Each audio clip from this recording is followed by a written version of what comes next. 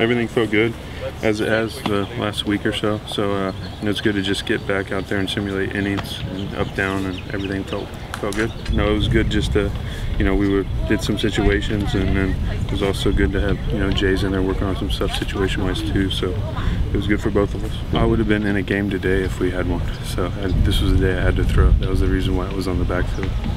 I treated it like I would a normal spring start. I know that I'm fine and know that I was healthy, so I wasn't worried about anything. I just needed to go get the pitches in. As the day went on, I got better, and that's a good thing to have.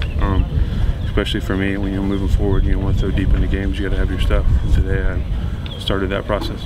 In the main game? No, the purpose of spring right now is to get to where that changeup's going to be a pitch, and a good one.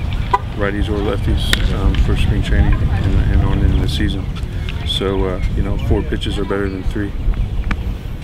My favorite thing is the 3 big righties are ready to go now, and they're getting ready to get in the game. So that's the exciting part. And then whatever happens at the end will happen. But we're starting to get ready to go, and we're starting to get healthy. That's all that matters.